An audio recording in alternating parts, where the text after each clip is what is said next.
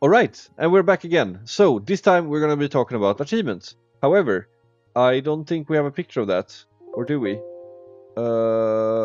Let's see. Nope, there's no picture of that. Because... Nope, there's none. Well, we're just going to talk about it with Heaven Hold in the background, I guess. And I see one of these points has been ruined as well. And I know exactly why. Fix that. There we go.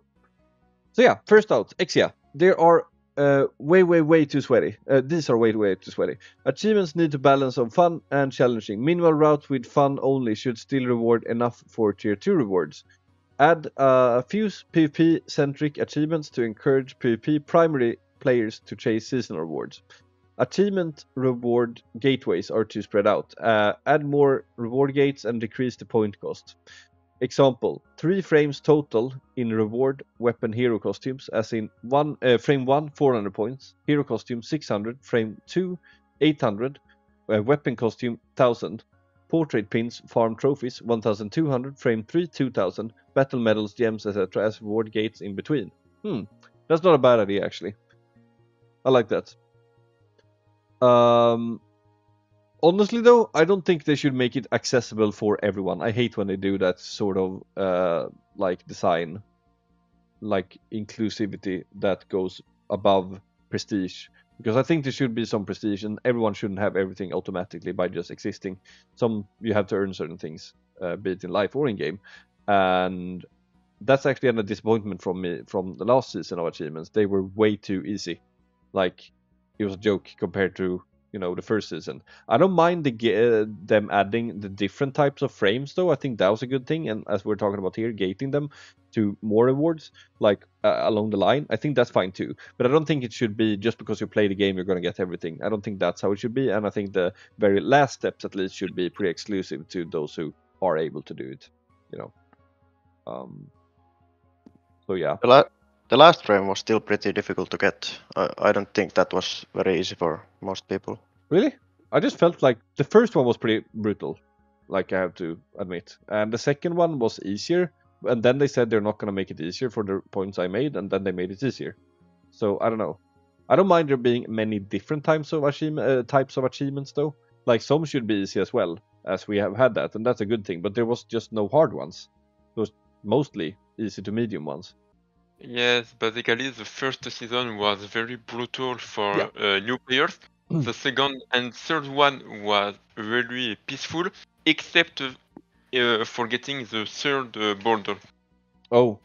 Getting 5,000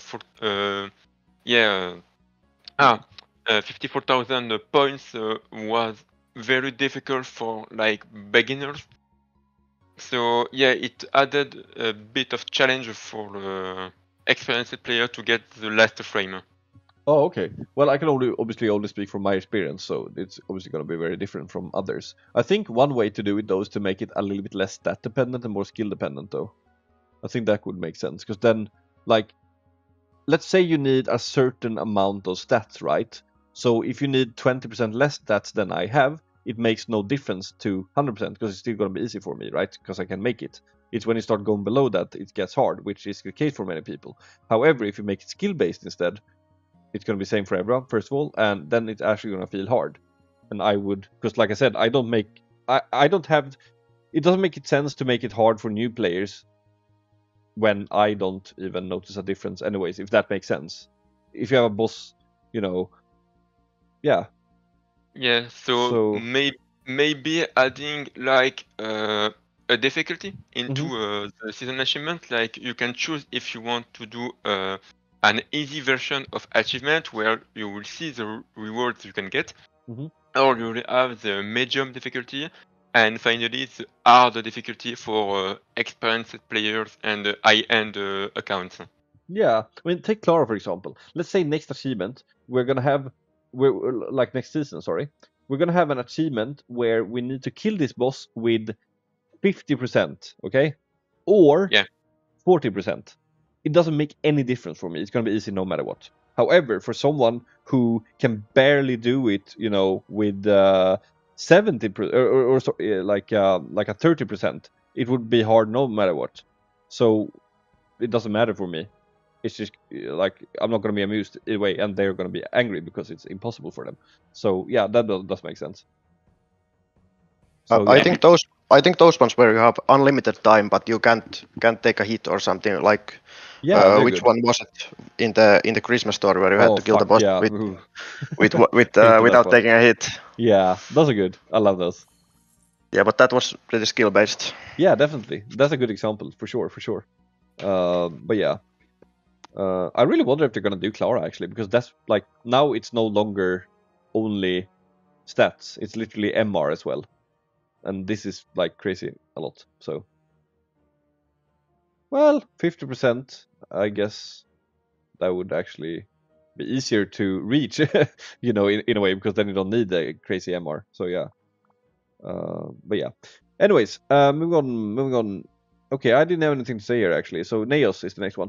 A lot of the challenges are hard to do, even for a veteran FTP like myself. Granted, I don't spend my resources optimal, and I invest heavily into one element, but I've heard stronger players share the same sentiment. I haven't tried any of the new challenges for this season though, so maybe my opinion will change. Davies, they nerfed this mode so hard. There is hardly any complaints. It's fine as it is. Me, don't get why people who can't grind most complain. Only cosmetics plus meant to challenge everyone. Making a SA shop for costumes to be able to choose. Season achievement shop. Every costume can be bought with good score. Grinding for a costume one can't use is sad. Keep trophy and frame based on score of single season. A shop with those points, interesting. Well, I don't know. I think I like the progressive unlock system, to be honest. We have so many shops for other things, but yeah. Nihal. Can't say for the ongoing season, but previous ones had two difficult challenges for 99% of the players. Yeah, so I think they're referring to like the first season especially. Maybe the second, I'm not sure. But okay, interesting. Geo, difficult, probably fair. Too paining to achieve last tier of badges and such. Yeah, I don't know what season we had when this was written though. I think it was season 2, but I'm not sure. UF, no more small skins. Hunter, more skill-based challenges. This is why it's so good to have you guys here as well, because otherwise I would just be like, oh, it's too easy, and you guys say it's hard, so I'm like, eh. So it's actually good, because like I said, I only have my own experience, which is obviously very different from many other players. So it's a bit easier when you have max collections. Yeah, of course. I can't even remember the last achievements though, but like I think that even the challenges was pretty dry though, in a way. But yeah. Anyways, Scelewyn, remove stamina achievement, more short story challenges like Rue, no hit last season. Factor. Yes, please remove the stamina one, because it's just whale. You just have to spend money to get it. Yeah, but it makes no sense. Even me as a whale, sure, I can do it, but why would I do it? I'm a whale, so I don't even need anything. So I would just buy stamina I don't need. Like, it's so dumb. But if you're like a mid-game whale who can't do one of the most hard ones, you can just buy more stamina. And, I don't know. It's really stupid. Just make something else. Doing a hard one. Yeah. Yeah. Like, they can even nerf it to make it like super low though. Like 1,000, 5,000, 10,000 stamina. That's fair because everyone is going to get that. Even though it's time gauge, it's still pretty boring. So might well make something more fun out of it. But yeah. It's fine to reward people for playing the game the entire time. Yeah, of course. Well, I think they are making every time easier. Thing that I don't dislike is I like challenges, but some like Amazon, boss rush, and so, which depends totally on your stats and heroes. Can be really unfair sometimes, but I think on second achievements were the best. 5 options to skip seems a reasonable number, and the challenges were hard but not unfair. I mean, a part of the 45k coffee, which is possible only by paying. Yeah. Tommy. Yeah. Yes. Just talking about this one. I had many returns about the season achievements because what I could see that there are two major problems. The first is that the missions are repetitive. We always get like the Amazon one, boss rush, guild minigames.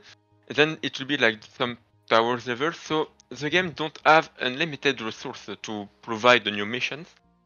So the more seasons we will get, and the more repetitive mission, and maybe reuse some mission will be like a necessity. Yeah. So, yeah, the point is that it's not getting easier. It's the fact that the game doesn't have much entertainment for making hard mission, because basically everything was used except for like expedition with Clara, Yeah. which can be very difficult for like 80% of the player base. Yeah. So, and the second problem that many people have is like when they saw people in the general chat with some boulders, they're asking, "Oh, that's nice boulders, but how did you get it?" And we told them that it was season achievement before, and it can be a little frustrating for a player who like getting everything on a game he enjoys to not be able to get like these specific rewards. So, what kind of player? Are we talking about a new player or someone that aren't as powerful? It can be like both of them, players that didn't have the level to get the final reward. But the other side of that argument is, of course, that you want old players to feel that they have sort of some exclusive things as well that people can't get anymore. Though, there's two sides of that coin. Yeah, so that's because I was thinking of maybe it could be a possibility that instead of making new seasons of achievement, like maybe make a rerun of older achievement with lesser rewards. For example, not a skin or a variant of the original skins that only OG players could have and could possess. And for the players who already did the seasons, maybe make a very hard seasons with higher difficulty and with higher rewards. So it can be like a rerun for new players and a very difficult challenge for entertained player who wants to have better rewards. So that's actually interesting. There's like two sides to that. If they would do that, I wouldn't stand with a banner and demonstrate exactly, but I wouldn't necessarily agree with it or suggest it myself for that reason I said. Maybe, but then again, this game is very different. So like if someone has a frame or whatever, I don't really care. It's pretty cool the first week when you get it because you're probably going to be one of the very few that has it. But now it's like I never look for that anyways, and it's more just to see their power in a way. To, like, oh, they did this record in Expedition, for example, and I'm saying, oh, there's no frame there, that's weird, or but like.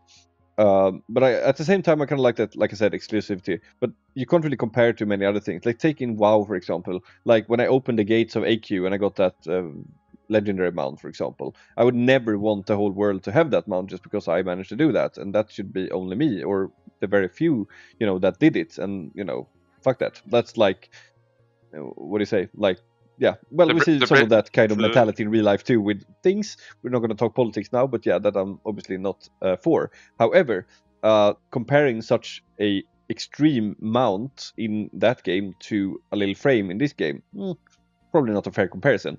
Like I said, I don't feel the same about these frames. So yeah, I don't know. Like I said, I wouldn't mind if they do it, but like make it good at least in that case. And I can understand as well being the new player wanting everything, but at the same time, maybe that player shouldn't have everything then because they came in late to the party. It's kind of two sides to it, I know the feeling too. Like there are other games that I have started late too, and I'm like, oh shit, I missed out on that. Well, that sucks. But at the same time, what if I could do something about it? I think I would like it. Totally. So yeah. I mean, what they could also do is to expand the whole frame thing, by the way. So it could be something as a reward for being top 1 in Arena, for example, or Colosseum, or anywhere else there's a leaderboard, pretty much. I think that would be really cool, actually, because then you have some more types of prestigious rewards, and those are obviously always available, except they aren't because they're hard to get at the same time. So I think that is a pretty cool thing. Yeah. So yeah. Interesting. Miawry, it's perfect now. To be honest, Joey lowered the difficulty of them for those who enjoy cute mini skins. Oh yeah. Please add skins that are not kids. Someone says here, anonymous. Actual fun challenges that aren't either. Press that button 5 times in a row or obliterate the sun with -36 heroes. alexmeme. Cool and all, but please, why are the costume rewards only kid costumes and a frame? And anonymous again. have more creative prizes instead of compressed JPEG baby skins. Participation rewards in PvP mode tunes, such as doing maybe X amount of matches of Arena 2v3 Colo for people who play them more. Yeah, I think that makes sense. Also to summarize something that I see later came up a lot, and I've seen it on Korean forums too. People don't like the mini costumes. And I personally don't care. I think they're cute, but what I can inform you, if you do like it or don't like it, is that the plan is to make one for each element. So we have Princess Light, we have Beth Dark, we have Use Water, which means that we are still having basic Fire and what did I not say? Earth, right. So we're still gonna see those. I think we can agree that Earth is not gonna be Camel, by the way, because we already have a small Camel. So from the anniversary, so it could be someone else. Probably. Let's actually do some guesswork here. Who could it be that's gonna be the next ones? Because let's see. The first one was Light. Okay, yeah. So let's see. Earth Heroes. I don't think it's gonna be not Rue either. We have a small Rue. So it's not I think it's Tini or Mayrill. Mayrill will be a good guess because she's pretty popular, I would say. Isn't she kind of small already though? Yeah, and she already have a super costume, so maybe they will do something else. Well, so does FP though. I would maybe say Barry, but she's pretty useless now. Yeah. Oh, that's so fucking cute though. Look at that. I mean, I would love that. Not gonna lie. And what are these two? I didn't even notice I had those. Where did I get them? But yeah. I just buy them like those I have super costumes for. I'm not even looking. But yeah. I mean, a small Mayri, we know it works at least. It's adorable. A left doesn't make sense. What would that be? Like a tiny golem? Yeah. Maybe Barry? Yeah. Maybe Barry to motivate player to, I don't know, play her again. I guess. But like Spooky said, though, Barry is like not used at all, so... Yeah, she would need a second X, I would say. Yeah. But yeah, we can exclude Rue and Camel at least. So far they have been... It feels like Panda Tree would be weird, and Parvati is probably too new, maybe? I don't know if that's a criteria, but yeah. Yeah, she's kind of new. So far they have been like really popular heroes, all of them. That's true. I would love to see like a baby Craig or a baby Parvati just destroying some PvP teams. Yeah. Well, I would actually personally not want Tinia, because I find her super costume so amazing, so that would be sad to, you know, have them share that. Yeah, it's the best super costume in the game. Yeah. Yeah, I think so actually. It might be that. It's definitely up there at least. But okay, so we have Earth there. What about the other ones then? Let's go for basic. Oh, I would say FK. Oh, really? No, that don't make sense. It could actually though. It could. There's Beth. There's. Well, I'm talking about the baby version of Knight, if you remember from the story. Yeah, baby Knight will be Laura, great. And then you have Future Princess, so you have both of them. I think people would actually want that if it's gonna happen anyways. Nari is already small, so I guess that's not really gonna make sense. Idoleva, that's like Bari territory. Lan, maybe. Baby Kanna. I don't know. But she has a shapeshift, so that'd be weird as well. It's like maybe baby Erina? She has a younger version already, though.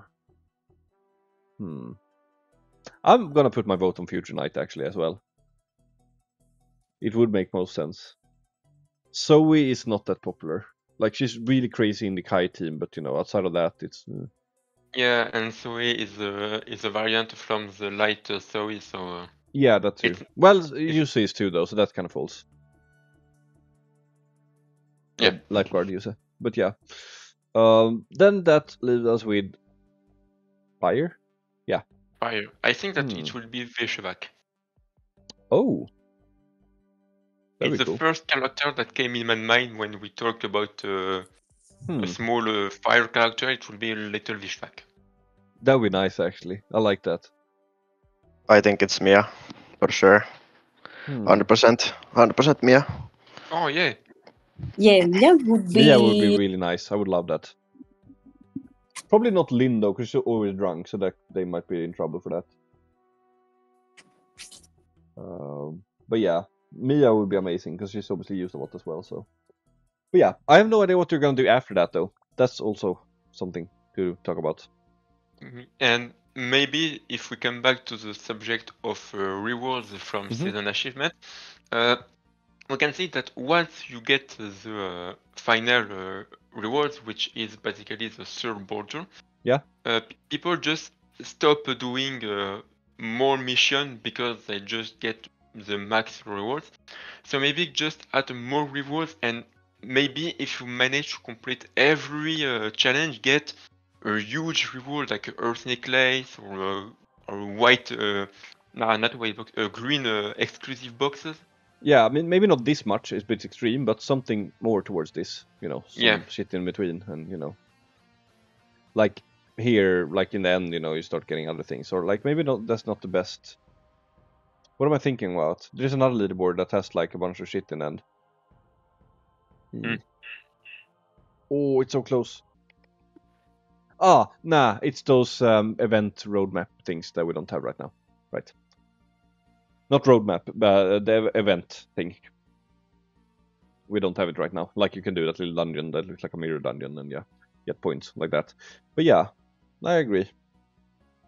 It's yeah. Well, I just hope we get another season achievement. So I think it should be soon. Actually, I haven't seen anything about it. So boring. Anywho, thanks for watching. Or does anyone else have something? No. No, that's fine.